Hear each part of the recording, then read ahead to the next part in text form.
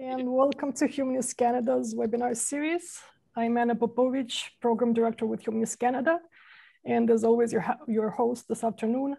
You're attending in listen-only mode. Today's webinar will be 90 minutes in length, a 60-minute presentation by our panelists, followed by 30 minutes of Q&A. Our topic today is a one-school system in Ontario, and we are joined by two guests. Alvin Tedjo was a leadership candidate in the 2020 Ontario Liberal Party election and the first ever Liberal candidate to propose merging the public and Catholic school boards across the province. Alvin's proposal was supported by two public polls that saw a majority of Ontarians agree with him. He also proposed introducing a basic income and expanding childcare. Alvin had previously served as vice president of the Ontario Coalition for Better Childcare. He is also the founder of Canadian for Paternity Leave, a coalition that successfully pressured the federal government to increase paternity leave for Canadians. Alan was director of government relations at Sheridan College and senior policy advisor to the Minister of Training, Colleges and Universities. He currently works as a senior manager at Ryerson. Thank you and welcome. Thanks, We're also joined by Leonard Baak. Leonard is president of the One School System. He was born and raised in Nova Scotia. In 1986, he moved to Ontario to attend university and has worked as a software developer in Ottawa since 1991. Appalled at what he saw as the discrimination and waste in our school system, Leonard and two other parents incorporated oneschoolsystem.org in 2004 to lobby for change. Welcome, Leonard and Alvin, and thank you for joining us. And over to you, Leonard. So my name is Leonard Baak. Thank you for the introduction, Anna. Pleasure to be here. And I'll have to whip through these slides. I have quite a few slides to present, so I'll go at a fairly fast pace, and then we can have maybe questions in the period after. We incorporated in 2004 as a human rights and education advocacy group, and our goal is pretty simple. It's to seek a single secular school system for each official language in Ontario. That's one French school system, one English school system with that's sectarian in nature. And the reason for these goals is to ensure better stewardship of the financial resources committed to the education of Ontario's children and the waste, and to end discrimination in admissions and hiring. We're an education, human rights organization, education advocacy group. That was our purpose when we incorporated. We want to see better stewardship of end of the waste, end of the discrimination. I already said that.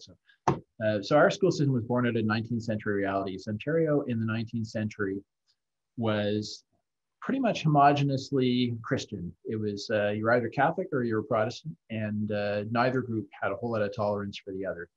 So this intolerance that they didn't want to be taught by each other's teachers from each other's scriptures led to the establishment of separate schools beginning in 1841. There were a series of acts leading up to Confederation that were eventually, the rights at the time of Confederation were enshrined in the Constitution.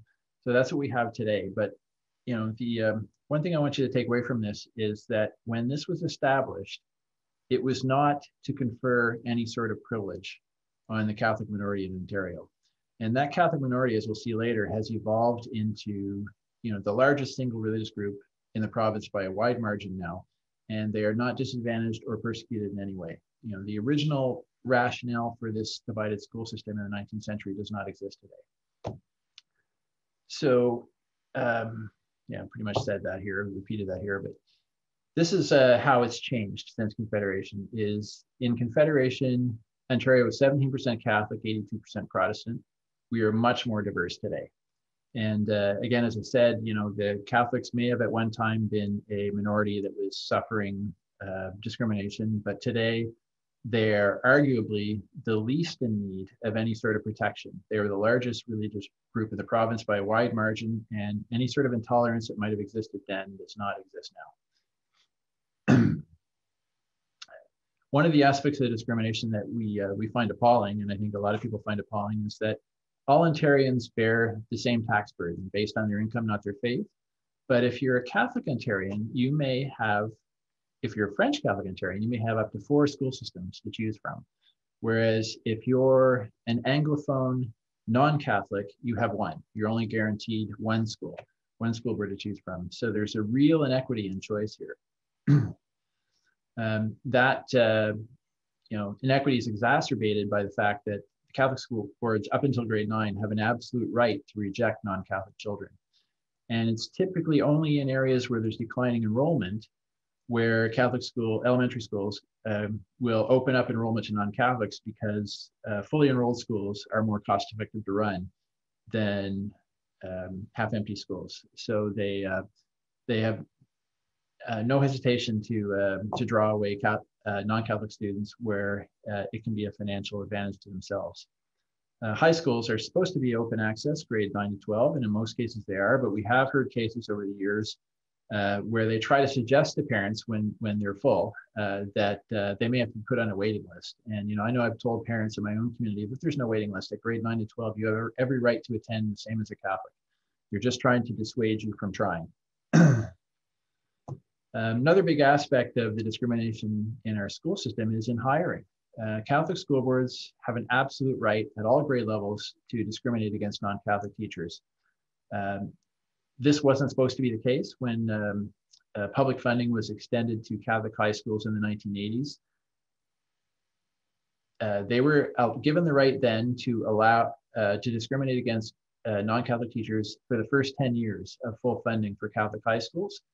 But in 1996, when that 10 years expired, Ontario Catholic school boards told their member boards to ignore the law and to continue to discriminate in favor of Catholic teachers. And that the government at the time, the Harris government at the time, took them to court, lost. And now we have the situation today where these school boards are continuing to discriminate against non-Catholic teachers. But this inequity is quite severe, because Catholic schools make up about 1/3 of Ontario schools, which essentially means that non-Catholic teachers enjoy 50% more job opportunities than Catholic teachers enjoy 50% more job opportunities than their non-Catholic counterparts. Where you do see non-Catholic teachers, which are very rare, my little picture of a Sasquatch there, something very rare, in a Catholic school, they're ineligible for a permanent position or for promotion. I have spoken to some, and they are desperate to get out. They want to get to a truly public school where they can actually have a career and some advancement opportunities.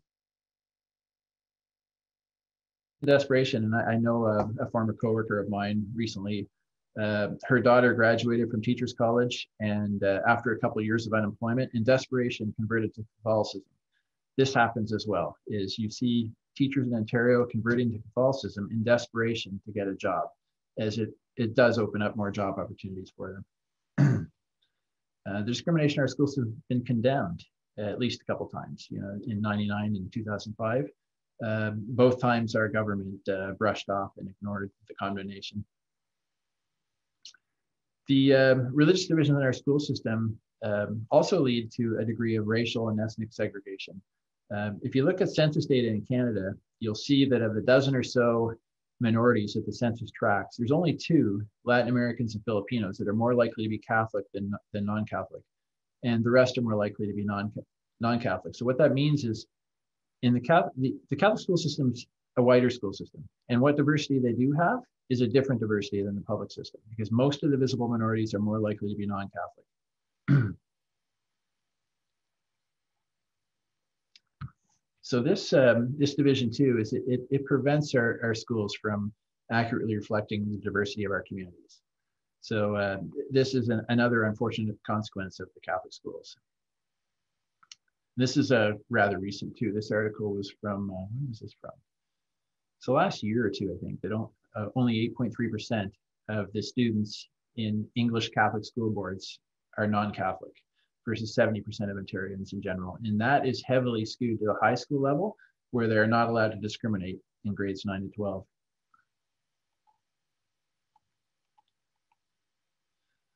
So of course, all these overlapping school systems bring with them inefficiencies, and quite often, over the years, as our counterparts or our opponents in the Catholic school system, who are opposing the push to one school system, will claim that there are no big cost advantages to going to one school system. But That is easily rebutted just by using the Ministry of Education's own funding figures, which show that the smaller the school board and the more geographically dispersed their schools and students, the higher the funding.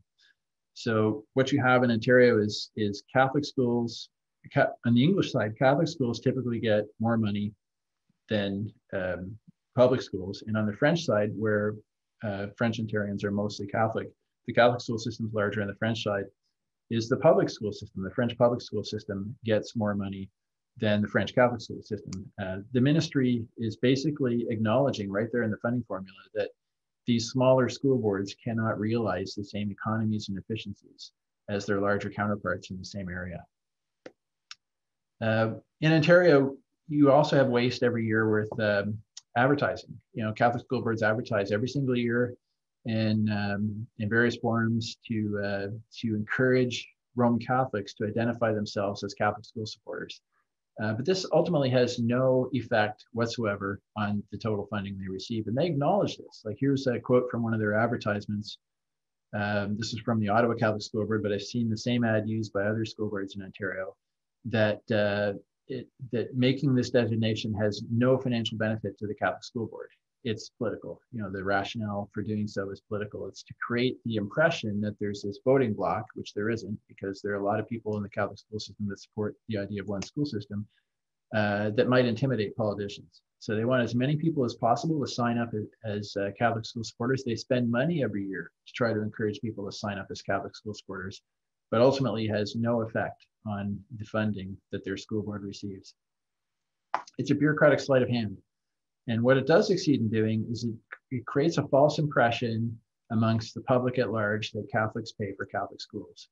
Again, you know, Catholic Ontarians bear no higher taxes than anyone else, but they get 2-for-1 or a 4-for-1 deal where they get more choice for the same taxes.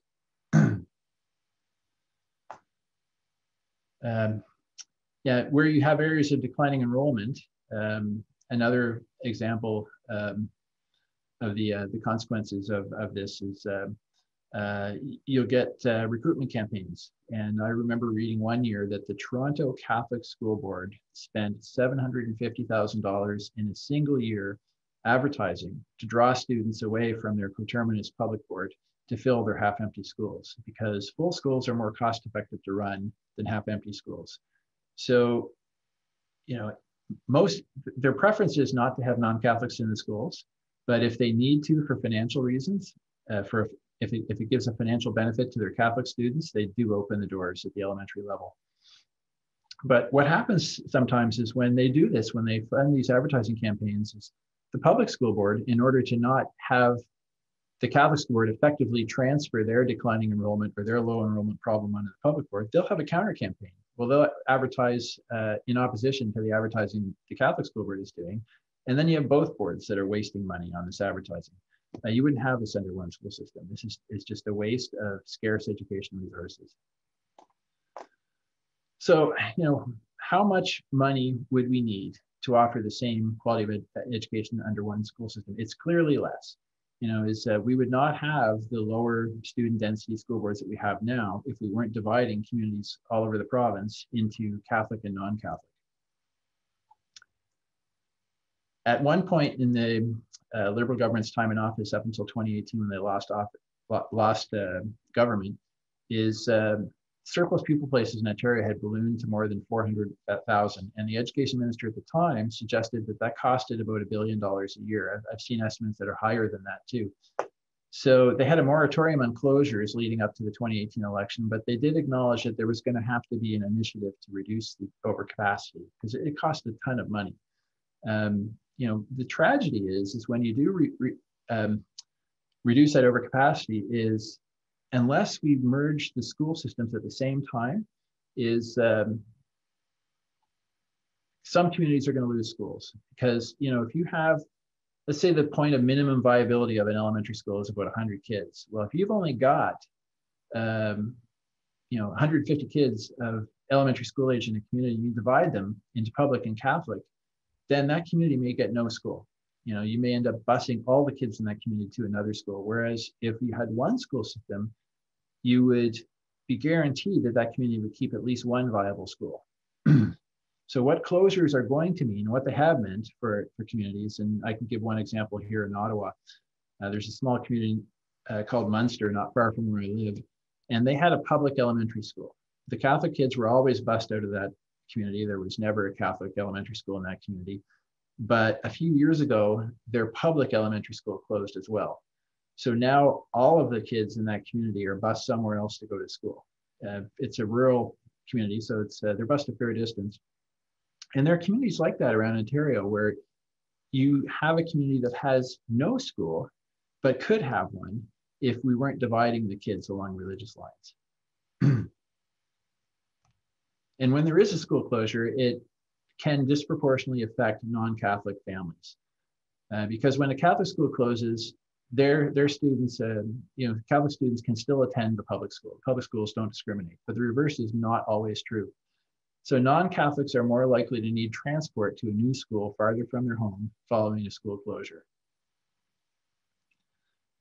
This pre-pandemic, this is right from the Ontario School Board, no, not the Ontario Busing, what's the name of the organization? It's a busing organization, Ontario School Bus Association.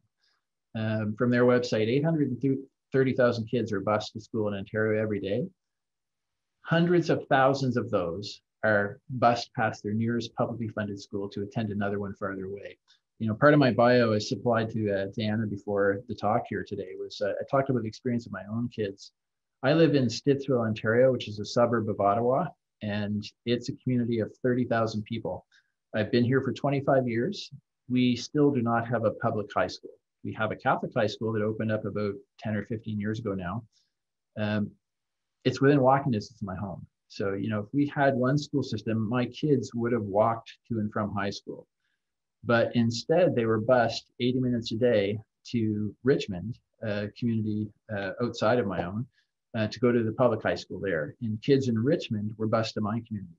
And this is a scenario that unfolds in places around Ontario too, where you have rather large communities. Like I'm in a community of 30,000 people, but we have no public high school. And our kids are bused, you know, I did a calculation that, you know, over 4 years of high school, which is 40 months, they spent the equivalent of 43 days riding buses completely needlessly when they could have been getting exercise walking to and from a school not that far from my house. So, you know, I've got some, I got a spreadsheet of data under Freedom of Information Act access request a few years ago in Ontario. And there are lots of communities like ours where you have, you know, kids that are bused long distances to go to high school, where if we weren't dividing kids along religious lines, we could have those kids in that community go to a school in their own community and walk there. Okay, let's see. And of course, walking has got health and environmental benefits. Okay, and you know, one thing I've experienced over the years too is the brush off, you know, from politicians who, whenever you raise this issue, they'll brush you off. And, you know, since 2007, they'll say this was settled in 2007, but it certainly was not. You know, those of you who've been in Ontario for a few years, you remember that election. You remember the issue of that election was John Tory's promise to give other faiths what the Roman Catholics had, which is full funding for their religious schools. And that's what the public massively rejected. They didn't reject the idea of one school system because it's never been put to them. But there has been clear support shown over the years for the idea. You know, a majority, from a slight majority, depending on the poll over the years and depending on the question, a slight to a very significant majority of Ontarians favor one school system. I'm not going to go too much into depth at this because I know Alvin's going to show a poll that goes into quite a bit of detail. Here's the most recent one I have. He's got some newer ones that shows that it doesn't even matter the political stripe. The support for one school system is strong across the spectrum. Even Catholic parents, Catholic school parents, the majority of them support the idea of one school system. So a lot of the arguments we've heard over the years are, you know, we have French schools, so why not Catholic schools?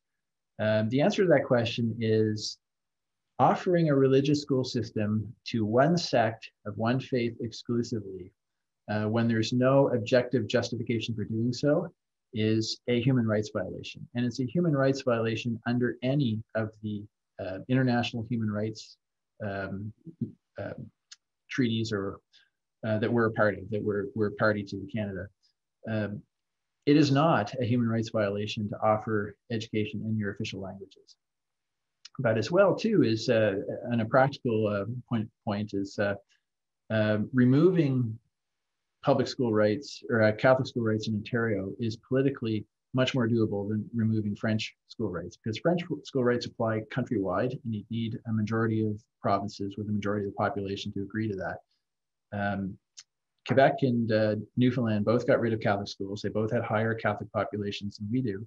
But because of education is an area of provincial responsibility, only the province, the requesting province in Ottawa, need agree.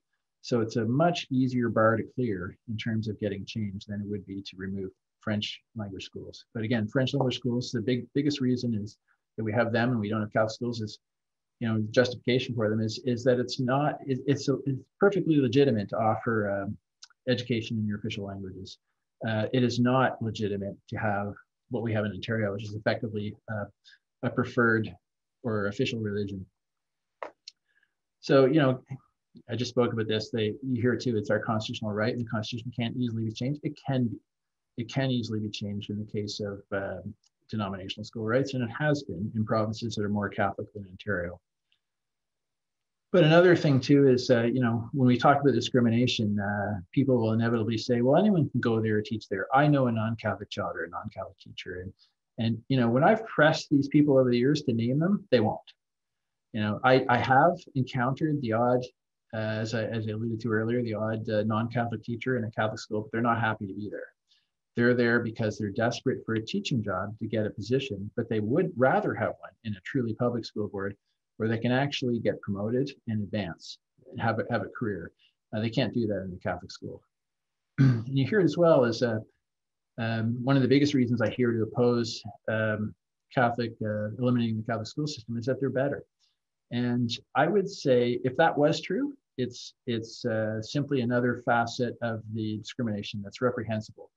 That if you are a member of a certain sect, of a certain faith, that you should have access to better schools.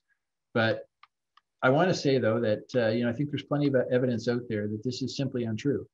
If you look at the EQAO data, which is the standardized testing data collected every year, is Catholic school boards might score a point or two higher in English or in math than their local public board counterparts.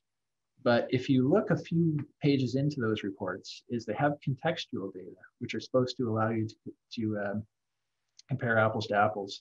And they show that, the truly public boards have a higher percentage of English language learners, people who are born outside of the country, or who otherwise have some sort of characteristic that may, pose a challenge that the more native-born kids in the Catholic school system don't have. But I want to go to tell you too about some consequences you may not be aware of. I wasn't aware when I first started of some of the consequences of our school system, the status quo. And one of the most significant and important ones, I think, for Ontario kids, and it doesn't matter whether they're in the public or the Catholic school system, is the consequence in terms of choice. By dividing our kids along religious lines in communities across this provinces, you often end up with a situation like you do in the city of Renfrew, which is west of Ottawa, where they have a public and a Catholic high school, but each is only about 500 students. So what this means is that school cannot realize the critical mass to offer the same sort of course selection as you can find in larger centers where you have high schools that have 1,000 or 2,000 students. And that has a dramatic effect on the choice that's available to those students. It's harmful to students in both boards, the public board and the Catholic board. And this is particularly harmful at the high school level because this is when they're starting to try and focus on their career interest and their preparation for post-secondary. So to put this in, to really put a punctuation mark on this, here's an example from Ottawa, where a few years ago in 2017, Rideau and Gloucester public high schools were combined. They were both very low enrollment, and this was having that sort of consequence I'm talking about, where it had a huge consequence in choice for the students. Not to mention, both schools were grossly under-enrolled, and under-enrolled schools cost more to run. So when they combined those two schools, the predecessor schools had course catalogs of 166 and 135 respectively, where the new one had 219 courses that the students could choose from. So, a question I have here is, if this was a public and a Catholic high school in a community like Renfrew, they probably have similar numbers. They probably have similar numbers in terms of course choices for their students. But are those 4 grades of sectarian religious courses from grades 9 through 12 in the high school worth the extra 50 to 84 non-sectarian courses they could have if we didn't have that religious divide, if we didn't divide those kids into 2 separate school boards, a sectarian school board and a truly public school board? I think clearly not. And I think if you explain this to parents in a community like Renfrew, explain this to the Catholic parents that, because most of them are not church going, probably 90% of Ontario Catholics don't go to church regularly. So if you explain to them that this is the cost of those 4 courses in religion that your kids have to take from grade 9 to 12, it's costing them an extra 53 to 84 courses in choice that they could have. So, it's one thing if Catholic parents see a slide like this and say, well, I'm okay with that. The religious course is very important to me. But, having this divide in Ontario school system, most of the students in Ontario, 70% of the students are not Catholic, and giving the Catholic parents the choice of foregoing all this extra academic choice, it's not just for them that decision is being made. And when politicians are making the choice to stay with the status quo, they're not making the decision just for the Catholic parents. They're making it for all parents, that none of you are going to get this extra choice that you could have. This is a huge opportunity cost of our status quo. So another consequence of a split is when you divide the kids in a school or in a community, you're often dividing them to the point where you cannot have a full grade 2 class or grade 3 class, or, so you end up with splits. And in small Ontario communities like Mattawa, Ontario, which again is west of Ottawa, as one example I know of, is they have triple grade classes. And I've heard the same happens on some of the islands near Kingston, Ontario, where you've got multiple grades to a class. And this has many, many consequences, and I'll go into them in my next slide here, is less individual time and attention from the teacher, less access to the teacher who divides their teaching time between 2 grades, less time for the teacher to teach the curriculum for each grade, more seat work rather than interactive learning, while another grade is being taught in the same room, more homework, more distractions, and the students must be more independent and self-motivated. All of these points that I show you here and the consequences of splits, which arise far more in a school system like ours, where we divide our communities along religious lines. This came from a slide prepared by the Ontario English Catholic teachers. So they can't refute any of this, they wrote it. An example of how this might increase the workload for the teacher, which is detrimental to the students, is a teacher of a combined grade 7 and 8 class must cover 601 expectations for grade 7 in the curriculum, as well as 603 expectations for grade 8. That means they're responsible for teaching 1,204 expectations each school year, whereas a teacher of 1 grade is responsible for teaching half that many. That's a lot to juggle for the teacher. They don't like split grades. And this is why the Ontario Catholic teachers wrote this pamphlet that brought up these points, that pointed out the disadvantages of splits. But the irony is the Ontario Catholic Teachers Union, who is so opposed to the idea of one school system, doesn't acknowledge that, a lot of these problems that they bring up with splits only come up because splits are so common because we divide our school system. This is another slide I just threw in today because it's something I was actually thinking of writing politicians about during the pandemic. This isn't going to be a lasting impact, but it is one right now.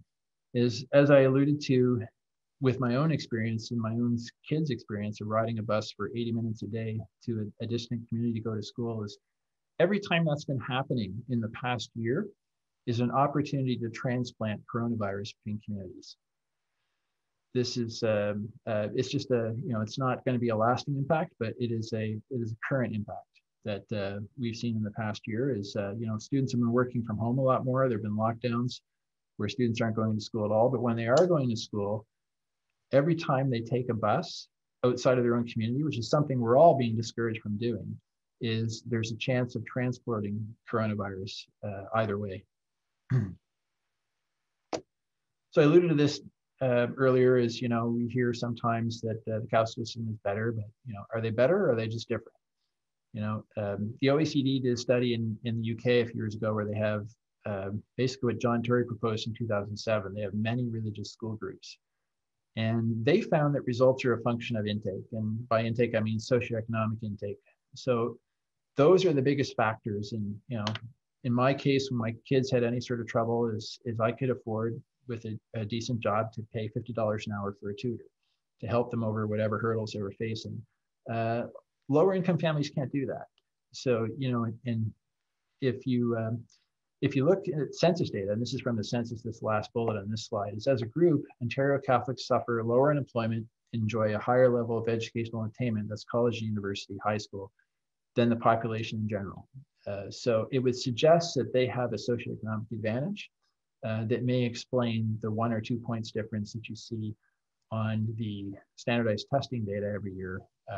But that could also be explained too by these contextual factors that seem to go largely ignored, that show that the truly public school boards in Ontario bear a disproportionately large share of the burden in integrating newcomers to Ontario.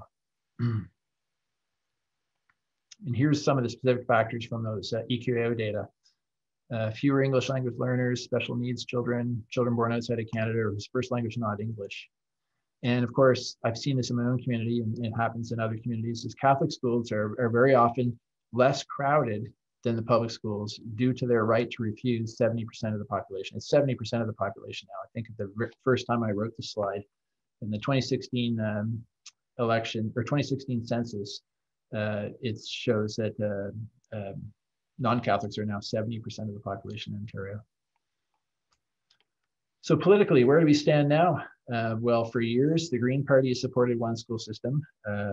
Their support for it was considerably quieter in the last election than in previous elections, but they are currently the only party that supports it. You know, there's plenty of support, as my previous slide showed, though, in all political parties, all major parties.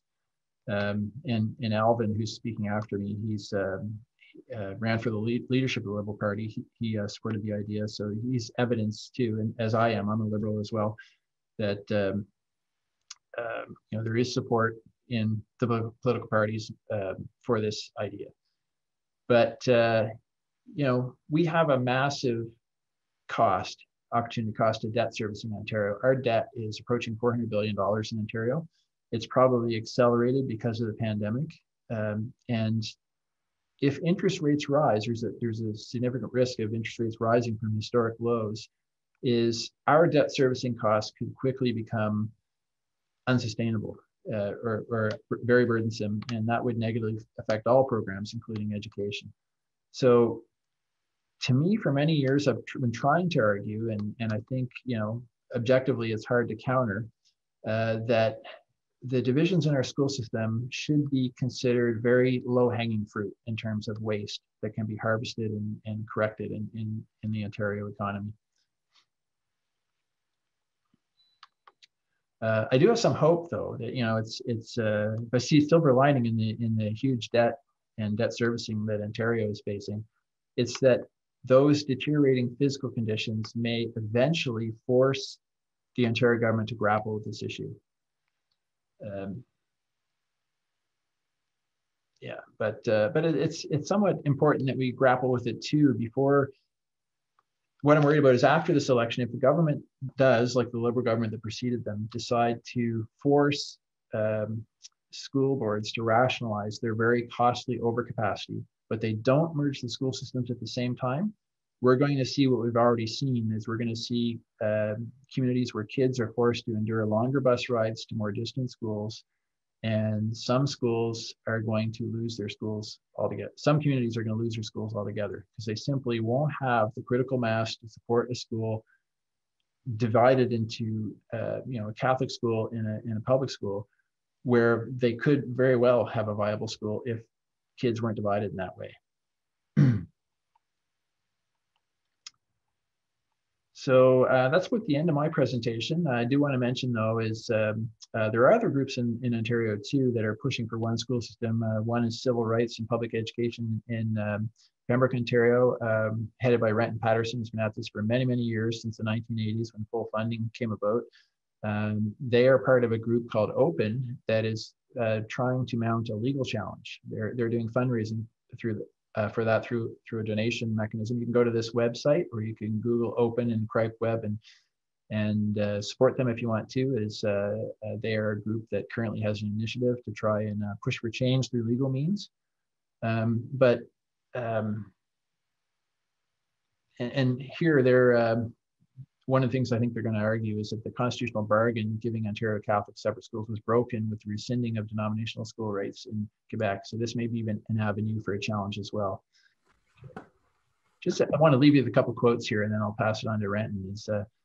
This is the sort of thing we've heard from politicians over the years. This more recent one was actually about Alvin's leadership candidacy. The education minister of Ontario said it's constitutionally protected system that benefits millions of youngsters. Well, he's wrong there. It's about 600,000 kids, not millions, that are in the Catholic school system.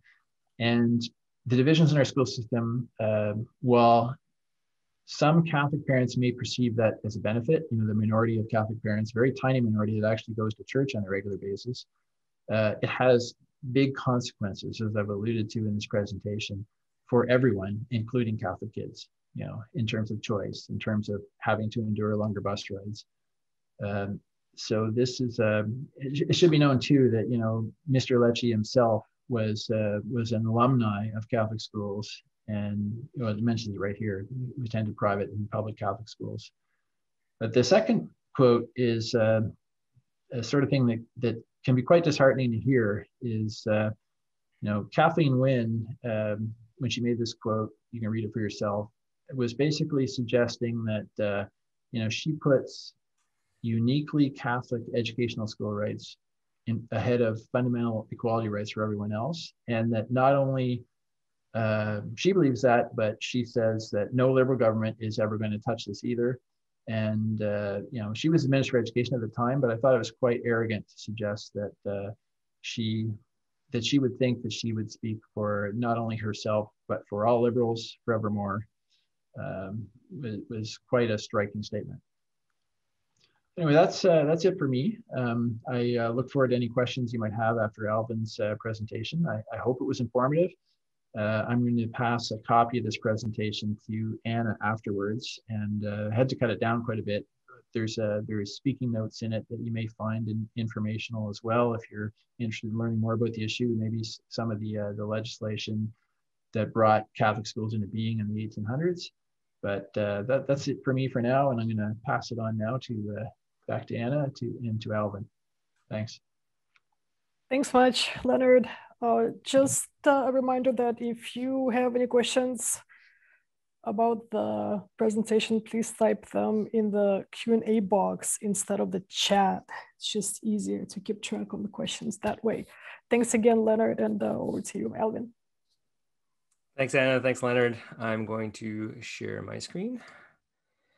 So for those of you who don't know, my name is Alvin Tedjo. I am a former politician, maybe current according to some, but I'm here to talk to you today, obviously, about this very important issue. And what we're going to do just sort of quickly is I'll just do a quick introduction to myself. I'm a father of three. You can see there's a picture there of my three kids. And that's my wife, Rebecca. She's a nurse at Sick Kids. And my kids are 6, 8, and 10. And so they're very much actively part of the system right now, and are, if this may or may not surprise you, they are in a French Catholic school right now here in Mississauga, where we live. And I've worked in post-secondary education and education the majority of my career, about 12, 15 years, mostly in post-secondary education at Ryerson University, also at Sheridan College. I went to Queen's University myself for my undergrad, and I went to Harvard University for my master's degree. And my focus has always been in and around education because of how important this system is to Ontarians, right? Our competitive advantage as a province, we've determined through government studies and third-party studies, is generally due to the fact that we have one of the highest educated populations in the world. A lot of that is because of the immigration system that we have and the points that you need, and having people come in who have advanced degrees and things like that. But also it's the importance that we put as a society on our education. We have very high graduation rates in high school. We have the highest post-secondary attainment rate for colleges and universities in the OECD. That's the Organization of Economic Development across the world. And we obviously value education very highly here as a province. I led the paternity leave change. I've been working in advocacy for a long time. I was an advocate as well for basic income and for childcare expansion when I was running. And I did run as a Liberal candidate in the last election in 2018 in the riding of Oakville North Burlington. And I also ran to replace Kathleen Wynne as a leadership candidate in 2020. And I didn't win that election. Stephen Del Duca is our leader now provincially. But I've committed to, friends and family and supporters like Leonard, like Richard, who I see is on this call, Rick, who I see is on this call as well, that I'll keep fighting for this as we move forward. The issue is that, as Leonard raised, there is a lot of hesitation around political parties and candidates running on this particular issue, as many people sort of view it as the third rail. But you do have the Green Party of Ontario who actively advocates for this. You also have candidates and people within each party who support this. Obviously, John Tory supported a different version of it. For those of you who might know, Michael Prue, he ran for leadership of the NDP. He lost to Andrea Horwath. He also proposed this amongst the NDP. And the big pushback has been through some of the unions. I'm going to play a quick video here, and I know not everybody on this call is a Liberal. Just sort of keep your mind to the fact that this was created for that audience, but obviously we're here talking in a fairly nonpartisan way about this particular issue. The question of defunding separate schools is one that more than half of Ontarians polled want to see put to rest. I absolutely think that we should have one publicly funded system. Currently in Canada, only Ontario, Saskatchewan, and Alberta fund both the public and Catholic systems. But other provinces, such as Newfoundland and Quebec, they stopped years ago after passing constitutional amendments. It does not meet the standards of 21st century constitutionalism. Those public schools should be available to everyone. Doing what's right isn't always easy, but it's necessary, and it's who we are as Liberals. Ontario's education system needs a refresh. Its funding formula is decades old. We waste millions of dollars and countless of hours of class time on standardized testing, and we spend over $1 billion a year to maintain religious divides of the past. It's time for us to be brave and make a change that will benefit every student in this province. Right now in Ontario, when we send our kids to school, we separate them based on their religion, and it's expensive. By merging the Catholic and non-Catholic systems, we could reinvest $1.6 billion in savings back into our education system every year. That could pay for smaller class sizes and specialty classes like STEM and arts. We could have more support for students with special needs and more resources for teachers and early childhood educators. But more than that, the status quo is also fundamentally unfair. In many parts of Ontario, if you're the wrong religion, you can't go to the publicly funded school across the street. For students, that can mean over an hour, a day, every day, on a bus, to go to a school outside of their community. The status quo also discriminates against educators, preventing passionate and qualified teachers from working in their communities based on their religion. It's time to stop ignoring the elephant in the classroom. It's time for change. Ontarians support merging the school systems by more than 2 to 1. If we've learned the lesson of the last election, if we're listening now, then we need to take that seriously. It's time for us to move beyond religious divides of the past. It's time for us to have our kids learning together. So actually that voiceover is my wife's, but that's the video we played at the convention for the leadership last year. We did talk about the plan quite a bit, but I want to sort of talk about our proposal that we were advocating for when we made the announcement. And as Leonard mentioned, I was the first leadership candidate in the history of the Ontario Liberal Party who has ever proposed merging the school boards. And that might be surprising to some because the Ontario Liberal Party, the history of it was founded on Catholics and farmers in southwestern Ontario. So that is at the root of a lot of the party's support. But what we proposed was using the current 72 school boards that exist. There's 31 English public boards, 29 Catholic boards that are in English, merging those together to create 31 merged English public boards. We would take the French boards and merge those together. And since the French Catholic boards are larger, the French public boards would be absorbed by the French Catholic boards. Then we would have a total of 8 merged French public boards. There are over 2 million students in Ontario from the K-12 system. About just over a quarter of that, 685,000, are in the Catholic school system. So even though the boards look like they're about equal in number, the number of students they actually serve is not. You can see that right now from what Leonard was talking about is that as a student, you cannot attend a publicly funded school based on your French language rights or your Catholic rights. So our proposal was opening it up so that any student could attend any school. And I want to go into the rights piece a little bit more because the Catholic rights exist for elementary schools completely. So if you have students like the age of my kids who are 6, 8, and 10, they absolutely, if they weren't Catholic, they cannot attend a Catholic school. They did open it up a few years ago for high schools to allow non-Catholic students, but there is still a preference made to Catholic students, obviously. And if there's a waiting list, that waiting list will be filled first by Catholic students over non-Catholic students. The second piece I want to talk about here is about qualified educators. And we mentioned this a little bit earlier, but you have to be Catholic in order to work at a Catholic school, not just as a teacher, but as an educational support worker, as a librarian, as a janitor, right? Like you need to be able to prove your Catholicism.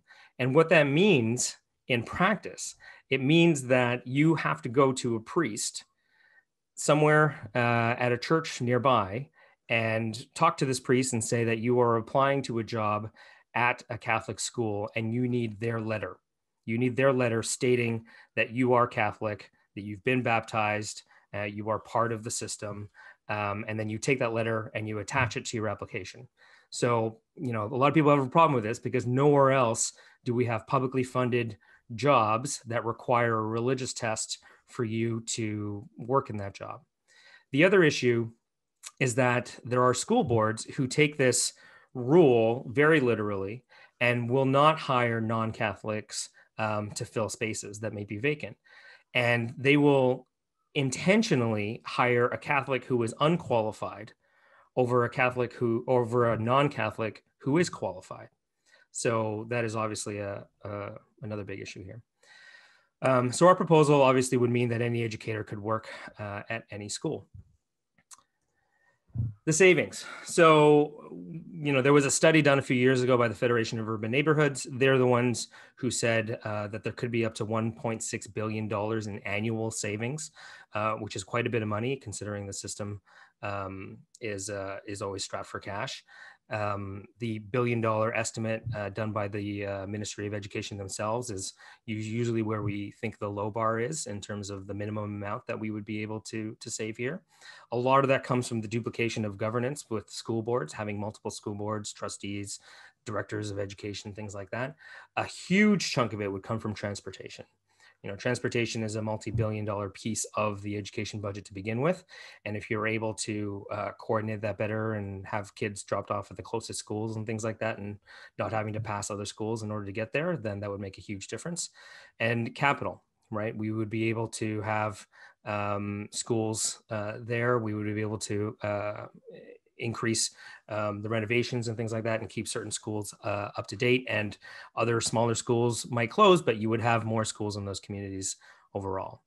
So my proposal was that we would take that $1.6 billion and reinvest it in the classroom, specifically to hire more teachers, to have smaller class sizes, to offer things like special ed, more courses in STEM and in the arts. And we could also obviously use it for upgrades, as a number of the schools in Ontario have deferred maintenance costs.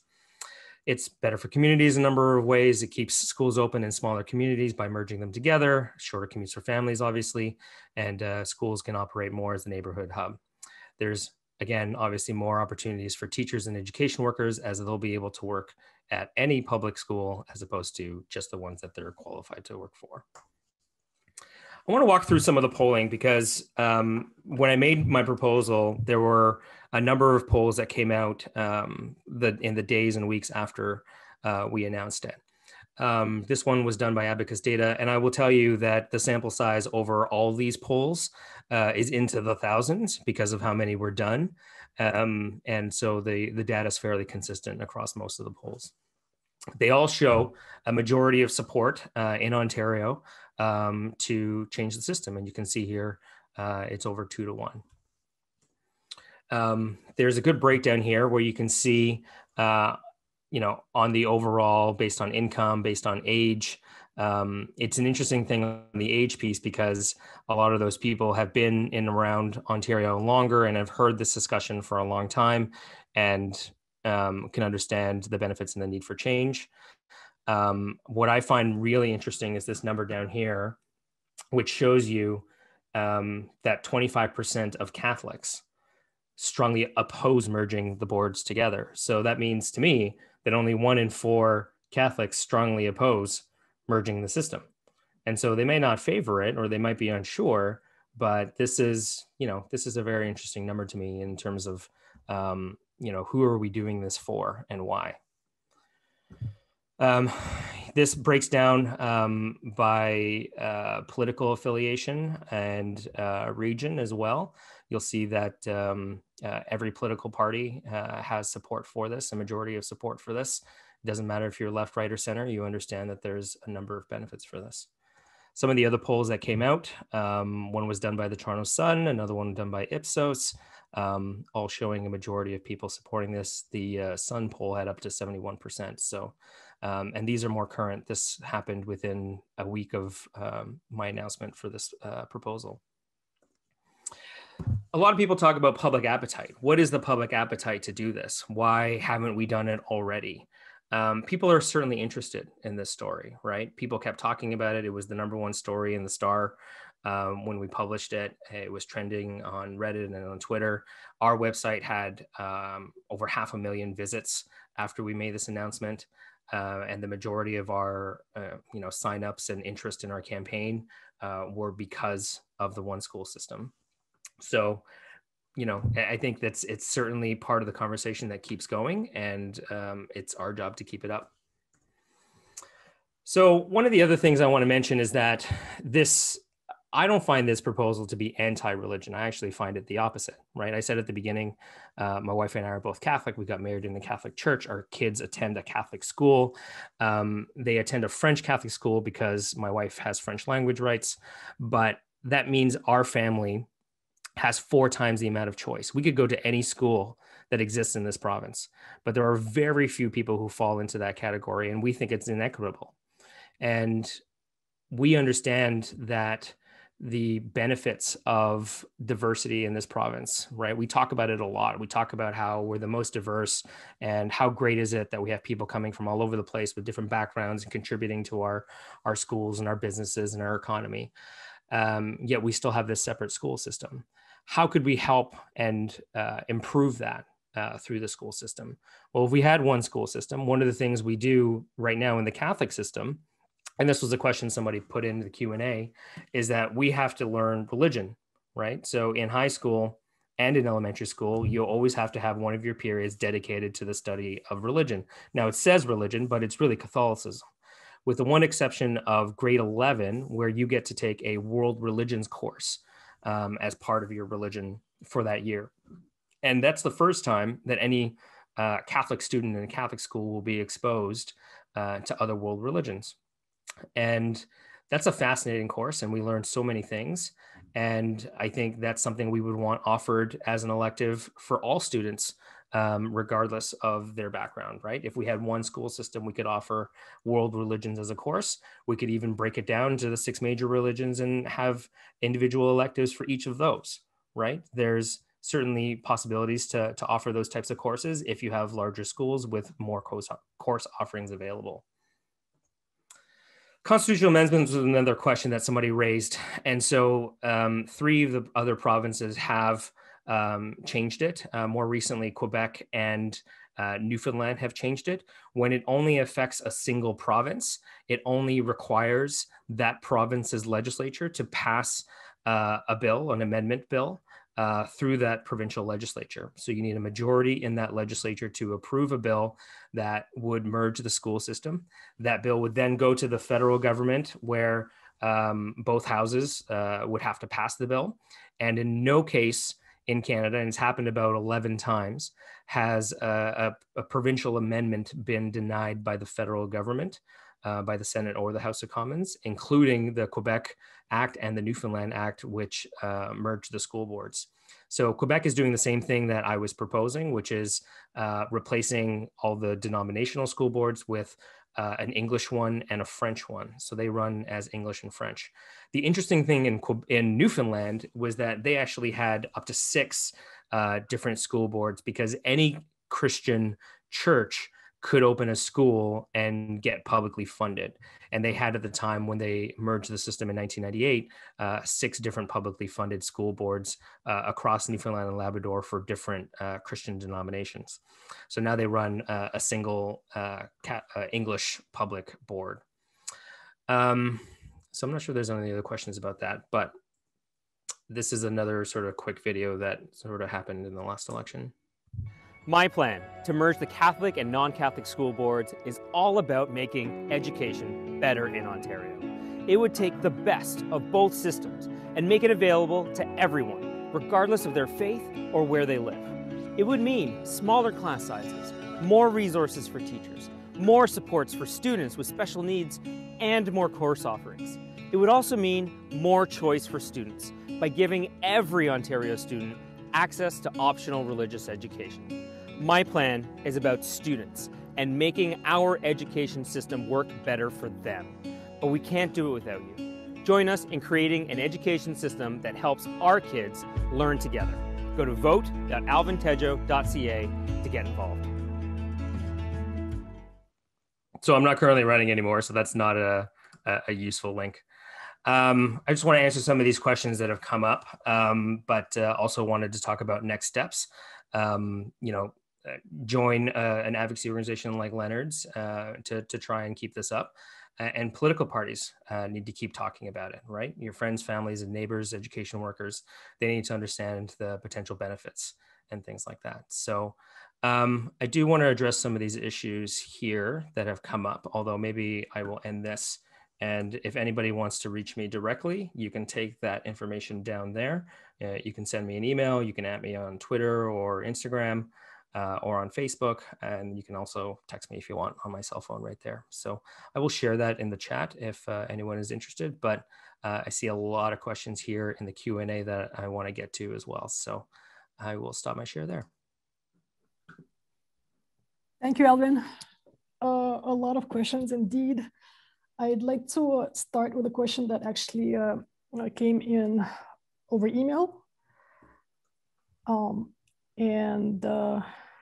It says there are actually more than 2 school systems.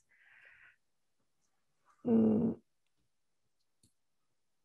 are the 7 remaining schools that fall under federal control, 5 of which are located at 6 nations. It's a scenario whereby the control of the schools rests with the Canadian government. However, curriculum is determined by the province. The teachers must be certified by the province.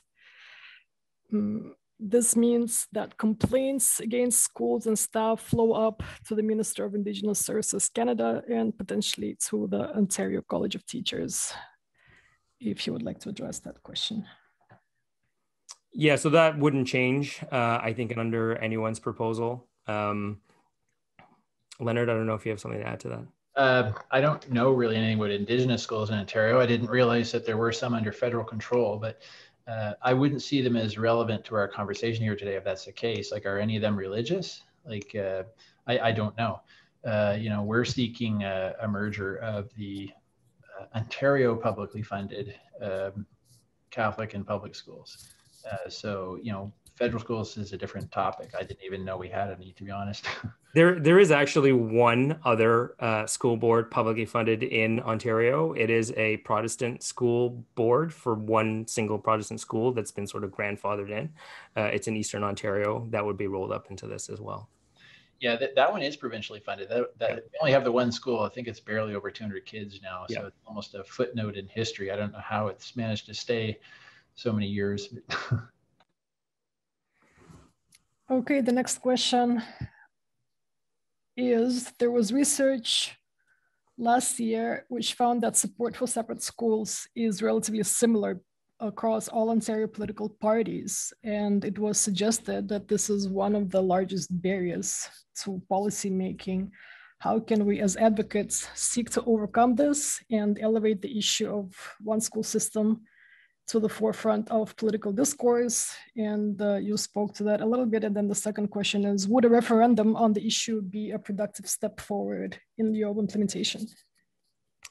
So, I mean, my answer to this is around the fact that the motivation for change has been pretty stagnant. And I think Leonard would probably agree with this. One of the reasons that Quebec was able to move on this so decisively, despite having a significant Catholic population in Quebec, was that it was part of the, secular reform movement within the province itself. There was a push throughout the entire province to do a number of things to make Quebec society more secular. And merging the school boards was one of them that kind of got rolled up into that. There isn't necessarily an impetus right now, other than maybe the cost savings or the equity pieces. Until more of that becomes public, it's hard for it to gain that type of momentum that you actually need for the political change. I would suggest that one thing people can do if they want to see this issue move forward is join political parties, though, whatever your political leaning is. Because I've been to conferences of all three political parties, all four of them, the Green Party and the three big parties, and support for the issue is strong. And as that slide I showed from the Vector poll in 2017 showed, is a significant majority of supporters in all of the political parties favor this proposal. They're well ahead of their leadership on this issue. So that leadership needs a push. And if you want to help us join your political party, whatever that your preference might be, there are supporters of one school system in all political parties. I'm a Liberal now, I've been for the past 10 years, but when I was a Tory before that, I can tell you, I knew from experience there too, that there were supporters as high as vice presidents of the party who were quite strong supporters of the one school system idea. So it's there in all parties, and please join your political party of choice and help us push this issue. A question from Michelle. Hi, Michelle. Would there be displacement of pupils from Catholic schools to private schools in case of reform to a single school system if this campaign is successful? I don't think it would be a forced displacement, but there would be a displacement because, probably 90% of the families that use public funded Catholic schools do not go to church on a regular basis. But there is that 10% that is fairly committed to their church. And I would expect that, they would basically they would go to private religious schools the same way people of non-Catholic faiths do if they have the means, but they would pay for it themselves, which is completely fair. We expect that of members of every other faith and every other sect of the Christian faith. So why should we not expect it of Catholic Ontarians?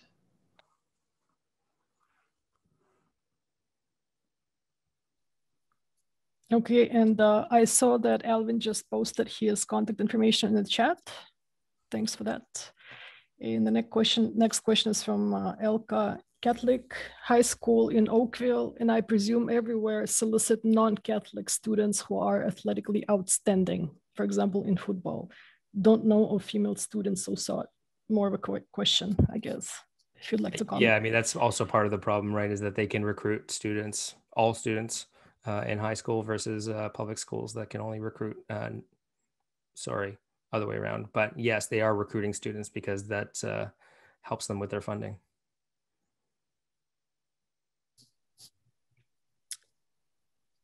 I think we can probably jump to the next one. Yeah, a question from Richard Thane. In Greg Sarbar's autobiography, the next big issue for our government to deal with in our modern Ontario is to move to one school system. Can you twist his arm and ask this respected retired Roman Catholic politician to become more active in this issue? Thanks. I did talk to Greg at the convention. I said, Greg, why didn't you do this on your way out? I mean, Dalton McGuinty was certainly a Catholic who had, I think he was one of 10 kids and had a number, he was very Catholic himself, and he would never have done that. And even though Greg was his finance minister, he was sort of, barking up a hill there. But Greg still supports it. A lot of them support it after they leave politics. I'm sure if you corner Kathleen Wynne after she leaves, she'll give you a very honest opinion. But a lot of politicians will say it's something that's very difficult to take on because the motivation of either Catholic parents or Catholic teachers who want to keep the system the way it is very high versus everyone else's somewhat malaise around the issue. A question from Karen. Have there been any it disappeared. Any human rights challenges made by teachers?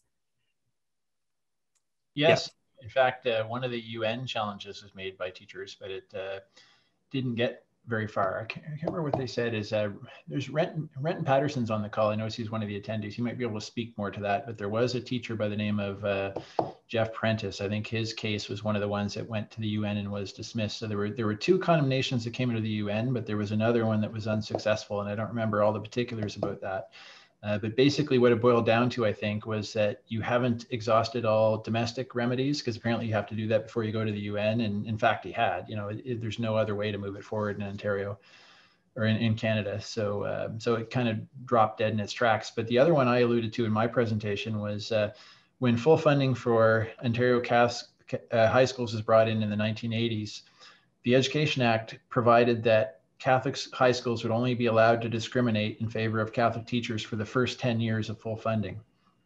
And then after that, it was supposed to be open to all, right? So teachers of any faith would be able to apply.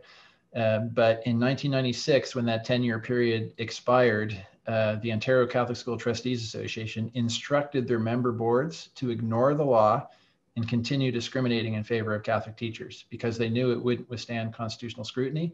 The Harris government at the time took them to court, lost, and in 1997, the courts basically affirmed that the religion of the teacher is the denominational aspect of employment that they are allowed to control under their constitutional rights, and that they could continue discriminating against teachers on the basis of faith, which they have continued to do.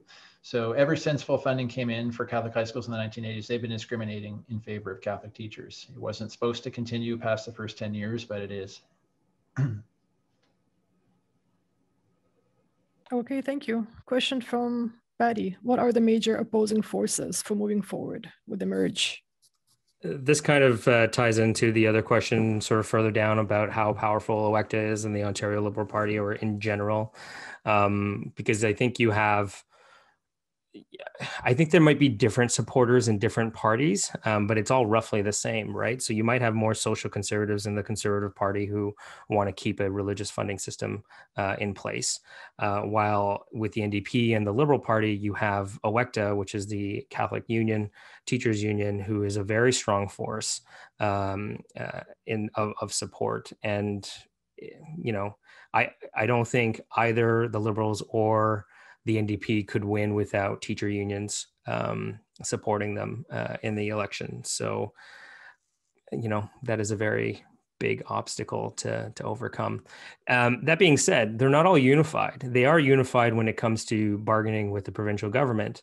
But OSSTF, the Secondary School Teachers Federation, they've been in favor of this for a long time. ETFO, the Elementary Teachers Federation, they've been in favor of this a long time. In fact, I met with their chairs and their presidents and their lobbyists during the last election campaign, and they were telling me we can't publicly support you right now because we're all together negotiating against the Ford government to try and, prevent these strikes from happening. But here's all the material and research we've done. If any of this is helpful to you, then, it's all publicly available, but, know that we're sort of quietly behind you, but this is not something that we can do right now because OECTA is a significant force of people and resources, and they represent a loud minority. Leonard, would you like to add to this? Any no, further comments? It pretty much sums it up, I guess. I think that I honestly don't know why the issue can't move forward, because I think Alvin's right, is there's probably more social conservatives and religious conservatives in the Tory party who would be stronger against this than, but even that there, you've got majority support for one school system. I think that the issue provides an opportunity for any party that's willing to embrace it, because it is a very polarizing issue. It is a very motivating issue, as we saw in the 2007 election. When John Tory proposed further fragmenting the school system along religious lines, Dalton McGuinty didn't have to propose what the majority of the population wanted, which was one school system, and plenty of polls that year, in that election year, showed that. He didn't have to do that. He didn't have to be brave and do that, because he knew that what John Tory was proposing was more unpalatable to the public than the status quo. So he only had to defend the status quo, because what John Tory was proposing was less desirable than that. Had John Tory gone the other way, and I think if any party goes the other way, is I think you would also have, let's call it a very exciting election where you'd have motivated forces on all sides. But I think you would win. And I think if you made some of the arguments I made, because a lot of people, what I showed in my presentation, don't realize the consequences of one school system. They don't realize that the only reason their kid has to ride a bus for an hour or two every day is because of the divisions in our school system. The only reason he's got to walk, 3 kilometers to school instead of a kilometer is because of the divided school system. The only reason he's only got 130 courses to choose from, whereas the kids in the city at the bigger high school get 250 courses to choose from, is because of the divided school system. And I think if you start explaining those things to parents, Catholic parents, that they would agree that that's a cost that is not worth bearing. Because remember, probably fewer than 10% of the families going to Ontario's publicly funded Catholic schools go to church on a regular basis. When OSSTF did a survey, when they first started looking into supporting one school system vocally, because most of their teachers have for a long time, they found, I think it was only 14% of Catholic parents cited religion as their main reason for choosing Catholic schools. For most, it was other reasons. It was the neighborhood school, So in my case, it's the only high school in the neighborhood. My kids ended up getting bused farther away. Or they think it's the better school for some of the false reasons that I suggested earlier, is that, they may have higher standardized test scores, which I think fool a lot of people into thinking that it's a better school system. But there are social and economic reasons for that. If you look at the census data and the characteristics of the families that use the Catholic school systems, that explains the differences. If you look at the contextual data that comes with the EQAO data that allow you to make an apples to apples comparison, they explain the difference. Because if the Catholic system was truly a better school system, I've said this to Catholic parents, then the discrimination whereby they can reject 70% of the population is even more reprehensible. That they would get a better school system because of the color of their faith. So that's what I would add to that, I guess, is I think this presents an opportunity for any party wishing to embrace it. I think it would be a very, say, high emotion election campaign, because, some of the people who would oppose the removal of this unique privilege that only Catholic Ontarians possess would be very, very angry and emotional about it. But I wouldn't shy away from that, because, as I explained to you guys before we came on to this webinar, is I actually enjoy debating the other side on this, because there are no strong objective arguments in support of the status quo. So I would welcome the debate. And I don't think any party who sincerely believes this is the right thing to do, it is the right thing to do, should hesitate in taking it on. I think it's an opportunity that people don't appreciate. Question from Jim.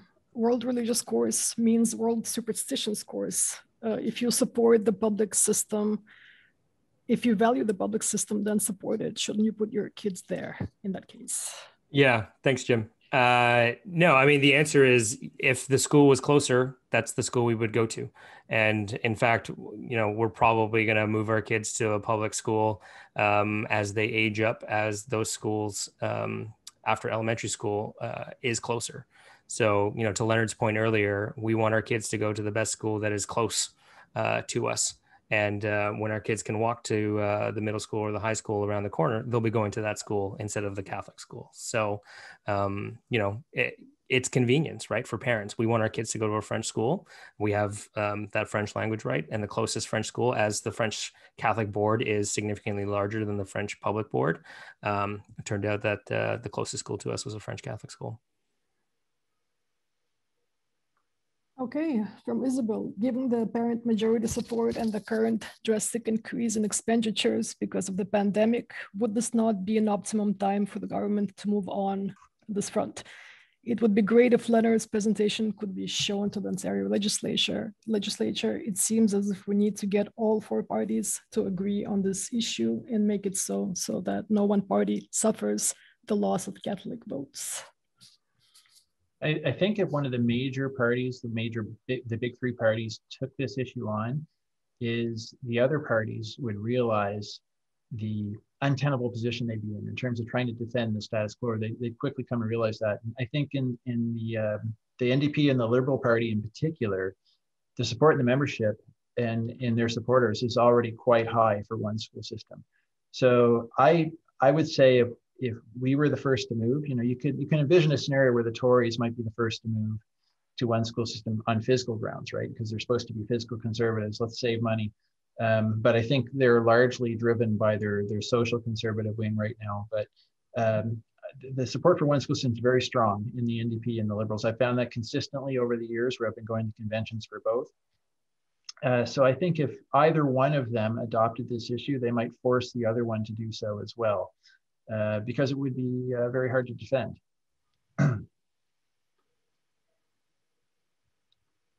So I think it could become a non-issue. Basically, is if one party proposes it and the other parties realize that, well, I can't defend this, I'm going to propose it as well. Then it's all of a sudden a non-issue. So, never underestimate a party's willingness to win the next election by throwing other parties under the bus. So I don't know. I think that's right. I think it's right that you would need everyone to support it, and you'd need overwhelming support, or you'd need some sort of thing that had happened that made everybody motivated to do this. But I could easily see other parties sort of taking advantage of the fact that one party decided to go against this to try and get all the Catholic support. I mean, it is 31% of the population, despite only a quarter of them saying that they strongly support the system as it is. Yeah, I think we could win more of them, though, with some of the arguments we presented here today. I think, there hasn't been a concerted effort to change hearts and minds. But I think we definitely have the arguments to do that if they're brought to the fore in an election. So I'm not afraid of that debate. I would welcome it, and I think any party should welcome it once they understand that the arguments in favor of change are so strong. 'Cause what we presented here today, I don't think a lot of people realize that. I don't think a lot of Ontario MPPs realize the full consequences of the divisions in our school system. Like in terms of choice at the high school level, right? For kids in both the Catholic and the non-Catholic system. Have they really tried to quantify, how many hundreds of thousands of kids every day are bused further than they need to be? Have they considered the health implications of that in the pandemic, of moving kids between communities and possibly transplanting viruses either way? But physically too is one thing that pandemics brought to the fore is Ontario's large debt, and it's growing even faster now in the pandemic. So there will be physical pressures, particularly if interest rates start to rise. If we want to preserve our programs and preserve the quality of our programs, we may have to consider this. I'm actually optimistic on that front, as I think that that's going to happen. It's a silver lining to what is otherwise a bad thing, is the accumulation of debt we're seeing right at a provincial level. Is that's a threat to our programs. Thank you note from, sorry, No, go ahead. And I was just going to say, we only have another 10 minutes, so I kind of want to try to fly through some of these last ones. Okay, would you like to pick your favorite one? Well, I can probably just answer some of them really quickly. Leslie asked how much money gets funded into the school systems. So just to answer generally, very broadly speaking, $31 billion is spent on education.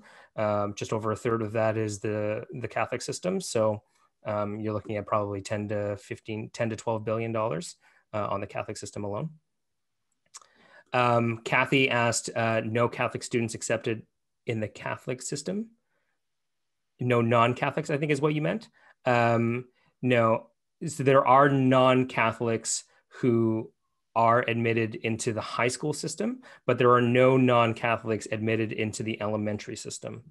So depending on where you are, generally speaking, we're talking about K-8. There are some Catholic elementary schools that have significant non-Catholic populations, but the pattern I've seen over almost 20 years of pushing this issue is that it depends on the status of declining enrollment in that area. So if you have as I mentioned in the presentation, if you have seriously under-enrolled schools, they are far more expensive to run on a per capita basis than a fully enrolled school. Schools run most efficiently when they're fully enrolled. The school's not full of half-empty space that you're heating and cooling. So this is what gives rise to those recruitment campaigns that spend money. Then there's counter campaigns that the coterminous boards will launch in opposition, where they'll try to draw students away from each other. In order to reduce the per capita cost, which protects the quality of education for all their students, they'll try to draw enough students from coterminous boards to fill their own schools. But they spend money to do that. But if they succeed in doing that, they've transferred the problems that come with declining enrollment onto their neighboring boards. So it's a very unneighborly thing to do. And that goes on. So in areas of low enrollment in Ontario where schools are seriously under capacity, you may find some Catholic schools that have elementary schools that have a fairly high number of non-Catholics. By and large, there's still like 90-some% Catholic, probably province-wide, right, at the elementary level. But you can find local situations where they've got a seriously under-enrolled school and the trustees don't want to take the political flack for closing that neighborhood Catholic school. So they'll try to siphon kids away from the other school systems in the area to make it more viable and, reduce the per capita cost. So they're quite happy to take use the term holy enrollment grant. Non-Catholic kids are welcome in Catholic elementary schools when they want the holy enrollment grant that comes with them. If they're not welcoming non-Catholic kids because they want non-Catholic kids in the school system, they would prefer they not be there. But if it's the difference between having an expensive, seriously under-enrolled school or having a more cost-effective, fully enrolled school, they'll bring them in for the grants that come with them. Yeah, but to answer your question, they do not have to accept them. It's a choice that they get to make, and it totally depends on where, right? So I failed to mention this, but on one of my slides, I showed a picture of Janet Gasparini, who is the former chair of the Catholic School Board in Sudbury and the greater Sudbury area. The reason I put her picture there is because she endorsed me. She left the school board and said, it doesn't make sense that we have this much waste that exists, even though she was Catholic, even though she was the chair of the Catholic school board. She left the board. She endorsed me in this plan. And she said, listen, when we're fighting over students in rural and northern communities, we're not serving our students in the best way possible. And those school boards are the ones that often, they won't share space. They won't rent it out to people who are not part of the community. They're very protective of where they are and the type of school that they have. So it doesn't help those communities at all, and that's where merging the boards would have the most impact, especially in rural and northern Ontario. Okay, since Alvin, you have to dash, maybe we can take one last question. Leonard, is there anything you'd like to address? Your favorite pick? Not really, but I mean, Alvin brought up something there about, support from a former Catholic school board chair and talking about the arguments being compelling in support of one school system and very hard to defend the status quo if you succeed in getting it into an open debate. And this is what I think any of the major political parties, if they did so, they'd be successful in that, is you can't defend the status quo. And, as I mentioned to you guys before we started this, the online portion of the seminar is, I research this issue online all the time and just see what people are saying about this issue.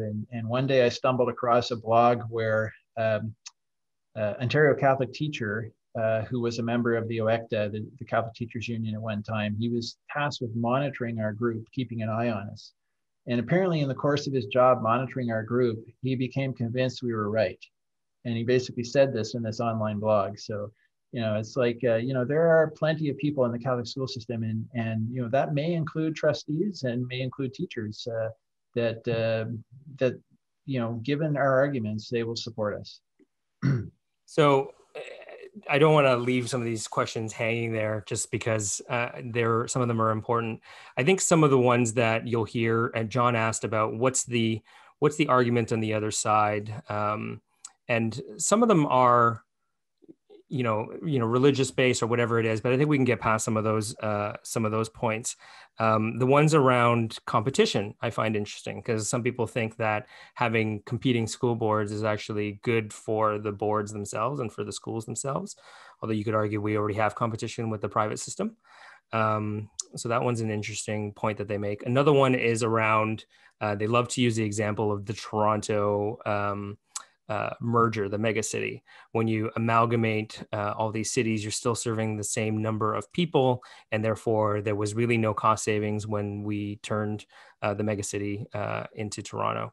The argument against that is obviously is different. I mean, they don't collaborate right now. They don't have shared purchasing. Some places do. Some places like the city of Toronto, TDSB and TDCSB do have shared resources, but a lot of these other places don't. And this study that was made by the Federation of Urban Municipalities, we're talking about, a lot of other communities outside of large urban centers where you can find these things. And then busing, obviously that's, self-evident in terms of the busing piece. Can I speak to that point too? I hear that all the time too. And I dispute it. Some people say amalgamation didn't save money for cities. Why do you think it would for the school board? And well, it's a completely different animal. For one thing, the municipalities that were merged were not geographically overlapping. They were geographically adjacent. They were unique territories. What we have in the school system is geographically overlapping territories. So, if you want to think of something that, a parallel to that is, imagine you had a fire, let's say you've got this religious divide. Catholics are 30% of the population, non-Catholics are 70. So, 7 out of 10 houses on my street are going to be served by one fire department. 3 out of 10 houses are going to be served by another. That is ridiculous. That is waste. That is what we have in our school system. You cannot compare the two because, as I said, is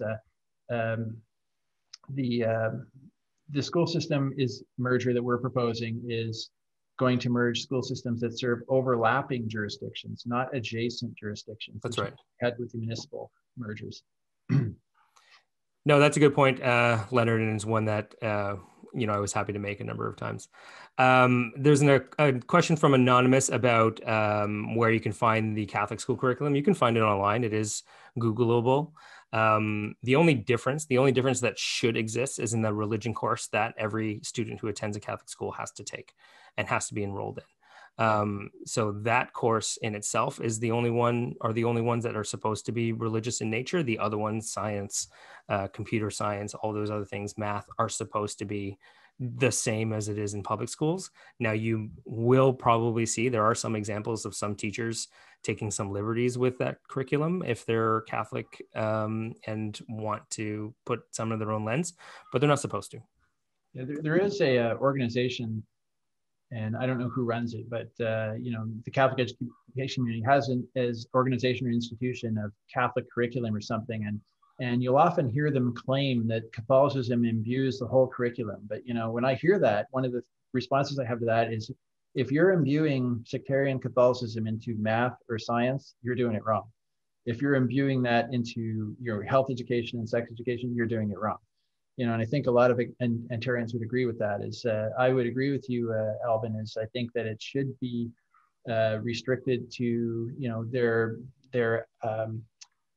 extracurricular activities, like they have their masses and things, and they've got their sectarian education courses where they're teaching kids preparation for communion. Is you would expect those to be sectarian, but the other courses, like your science courses, your math courses, they better not be, or there's a problem there, I would think. But they claim that they imbue Catholicism in the whole curriculum. And I'm trying to, I wish I had the name off the top of my head. Maybe someone else does and put it in the chat, because I know that there's some knowledgeable people like Renton who are on the chat as well, is if they remember what the name of that organization is that promotes or develops a Catholic curriculum, maybe they could post it in the chat. And then there was a question around, Quebec was in a secular movement, which is why they made their change. What was the impetus for Newfoundland and Labrador? The impetus is that Newfoundland and Labrador was having a declining population, and they couldn't manage to run multiple boards. And actually, they had even more boards before they started merging them, before they made the constitutional change before that. And so it was a financial and resource-based decision that they had to make. They couldn't operate, a dozen different types of denominations. So they merged it, and then they had to make a constitutional amendment to merge it even further and just have one system. If there's majority support, even with many demographics, what's the barrier to government leaders? Should we have a province-wide referendum? Would this be productive? I think it's tricky to have a referendum without clear support from the government of the day or a major political party, because you'll see every time we've had a referendum in a province in Canada, whether it's British Columbia or Ontario or Quebec, you'll see that when the government doesn't take a position, especially on something like democratic reform, then the status quo tends to win out. You need an active organization that will have the infrastructure like a political party or a government in favor or against it one way or another, and having a real campaign to discuss the ideas, because otherwise you're just gonna have the status quo. My opinion on a referendum is it's a bit of a cop-out on the side of the politicians. Any politician that would do that is they don't want to engage in the debate. They don't want to engage in the energy of the debate, even though I think a very strong argument can be made for our position. So they basically just throw it to the electorate and says, you decide, and I think the danger there, and I don't think it would happen in Ontario, but the danger is what would happen if that referendum failed, where you have 70% of Ontarians who believe that we should have one school system, and then because they weren't motivated to come up for the referendum, it failed. I don't think that could happen with that kind of support, but it would be like right now we're discriminating by accident. We're discriminating because our school system that was never meant to favor Catholics at the start, it was meant to keep warring factions or mutually intolerant Protestants and Catholics apart in the 1800s. It evolved into a system which now clearly favors one sect of one faith, Roman Catholics. But it's discriminating by accident. It kind of evolved into that. It evolved from a system which was kind of fair at the time. We gave it to Protestants, we gave it to Catholics. But now it's evolved into one that's very unfair. But if we have a referendum and somehow that referendum is lost, then now you're discriminating on purpose. And I think that's potentially socially explosive and dangerous. And I think that, the arguments are so strong in favor of one school system and eliminating the waste and discrimination in our school system that this is something that should be done just on moral grounds, just to eliminate the discrimination. We should not leave it to chance. A government should be doing this because it's the right thing to do. The other side is not right. The other side is wrong. And we should be bold enough to say that, that it's what we have in Ontario is wrong. It's morally wrong, and we need to change it. I found the name of that organization. The organization in Ontario that develops Ontario Catholic curriculum is called the Institute for Catholic Education. The acronym is ICE. So their website is iceont.ca. And I posted it in the chat there. Moses raises a really good comment around, having a more integrated community, which is a huge plus, right? We want to see that governments are actually interested in that. They're trying to create more integrated hubs in Ontario, so that not everybody has to go to Toronto or whatever it is, right? So, certainly that is another positive that this would create, and should be another piece of our vernacular when we're talking about this, which is another piece that Spencer's talking about in terms of, can we be more clear about what we're talking about? Because it's not public board versus Catholic board, because they're both publicly funded, right? We want one publicly funded system for everyone. And, maybe it needs to be more taglined around end the discrimination or equal opportunity for everyone, whatever we feel the most legitimate arguments are. I think that's a good one to go with. Tanya sort of just threw in there, do Catholic schools have clergy on their payroll? Not necessarily, unless they're hired as chaplains. So there are chaplains at Catholic schools. I went to a Catholic school. They are teachers, and they are part of the union, and they do get paid. So it depends on who the school chooses to hire to be the chaplain. I think some of them are, sisters or brothers or potentially clergy. Mine weren't, but they were obviously very religious. They took their master's in divinity or whatever it was. I can't remember exactly, but I don't know if you have anything else to that, Leonard.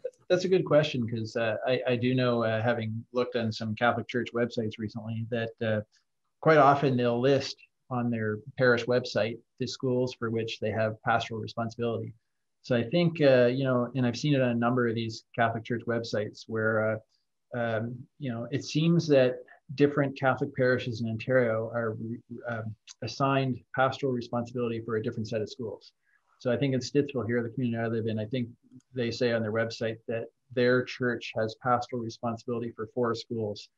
So I would imagine that means that priest would travel to those 4 schools and do assemblies and things like that. But what he gets paid, I don't know. That's an interesting question. I wonder if he gets paid by that, or they just do it because it's a good evangelical activity for them to hopefully get those students to attend the church later. Well, I remember when I was in high school, and I know they still exist now, there are religious retreats, which are done at, other churches and religious retreats off campus. So Spencer's got a good suggestion here with end segregated schools as a tagline, which is a good suggestion. And I'm not sure about the Theodore case there, Leonard, and I think you're mostly focused on Ontario, right? So I'm not sure if you'd play any other roles in Saskatchewan or other provinces. I'm in touch with them. There is definitely interest out there, and the One School System Facebook reflector has a number of people from those provinces, Saskatchewan and Alberta, that are on it.